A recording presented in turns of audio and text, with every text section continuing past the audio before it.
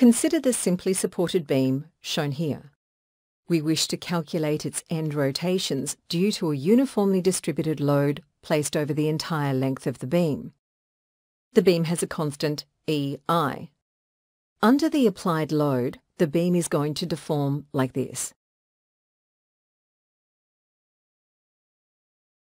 So we have a clockwise rotation at A and a counterclockwise rotation at B.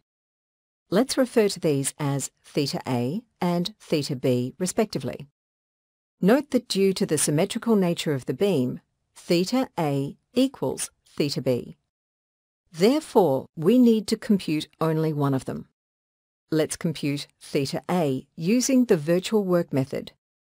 According to this method, we can write where mx is the beam's bending moment equation due to the applied load, and m star x is bending moment equation due to a virtual unit moment placed at A in the assumed direction of joint rotation, mx can be easily determined, as shown here.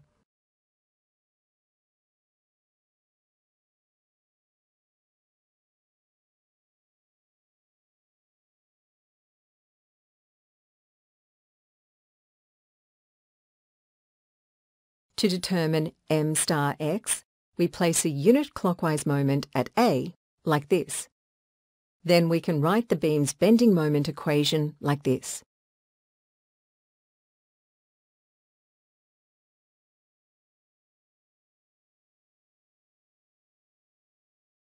Since theta A is the integral of mx times m star x over EI, we get